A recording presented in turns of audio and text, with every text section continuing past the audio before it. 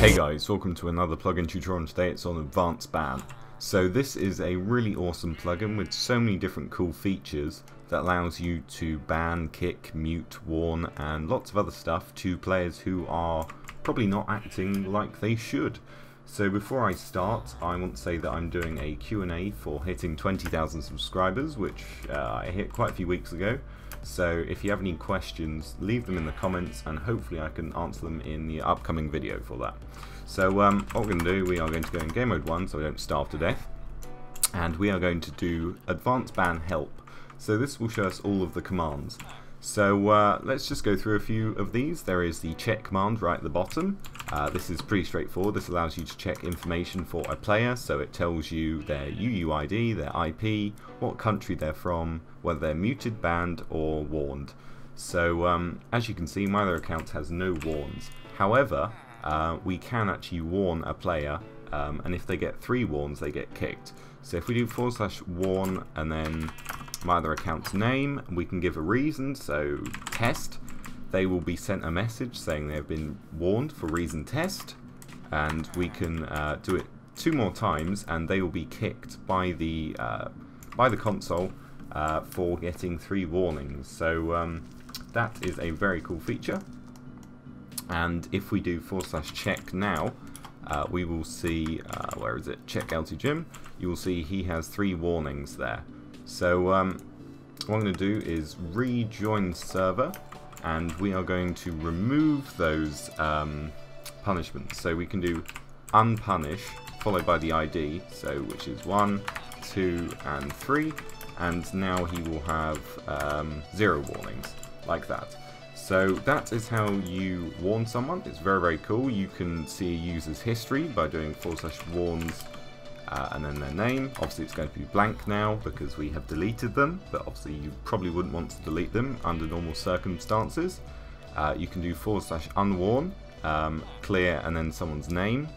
But the most important part is the temp banning, temp muting, and all that good stuff. So we're going to go through that really quickly. So if we do temp mute and then my other account, who is going to be our test dummy, we are going to mute him for a certain amount of time and for a reason. So as you can see, it goes X, MO, XD, XH, XM, XS, and obviously X is whatever number you want, and SMH is minutes, hours, seconds. So let's go ahead and choose 10 seconds for reason test. As you can see in chat, it says who has been muted by who, the reason and how long. So if they try to type in chat, it would pop up saying they are still muted for 8 seconds or 5 seconds or however long left they have. So that is very cool that you can do that. If we go up even more, we can do a temp ban, so that seems fun. So if we do temp ban my other account, and the format is the same, so it's very easy to do. You can do 10 seconds for reason hello, like that.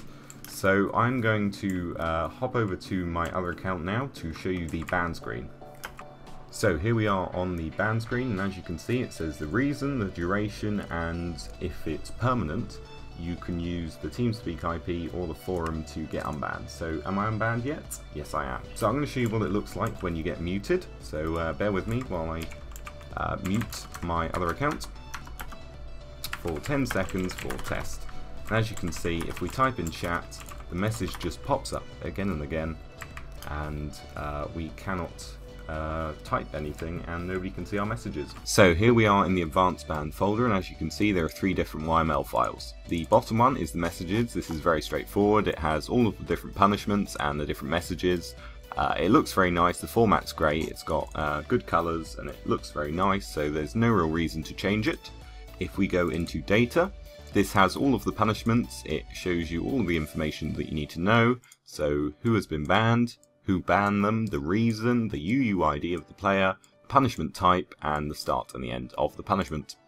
So that's cool. In the config there isn't too much in here. You can change the default reason, so I changed that to, I don't know, something else.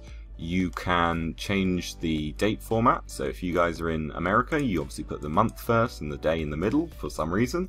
and exempt players, so you probably want to put your admins known as in here. Now down at the bottom we have a couple of pretty cool things. So the warn actions. If you remember, I kicked my other account 3 times and they got kicked for doing that.